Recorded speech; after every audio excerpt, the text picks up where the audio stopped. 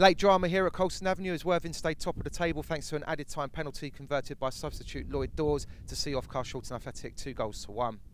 Carshalton made a dream start against the league leaders, however. On 10 minutes, Lewis White got in on a half-clear cross and whipped a shot inside Carl Rushworth's far corner. But Worthing are made of stern stuff this season and they equalised just after the half hour. A cross from the right eventually found Finley Stevens and his 16-yard shot was deflected past Cletton Pertriou.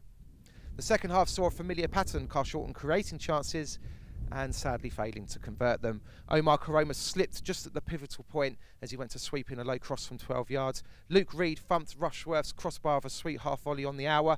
Karoma again was free in the 6-yard box, but he guided a Christy Patterson cross straight at the goalkeeper.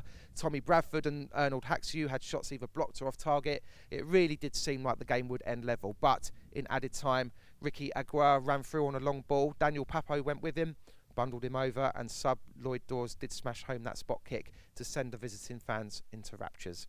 So Super Saturday has ended and Carshalton remains 6th on goal difference. The top 4 all won today and there's now a 3-point gap to Hornchurch in 4th place. Horsham also lost today, however, so a win at Bowes and Pitsea this coming Tuesday will start to hopefully make things look rosy again. For Robins TV, I'm James Barrett Sterling and highlights from this one will be available real soon.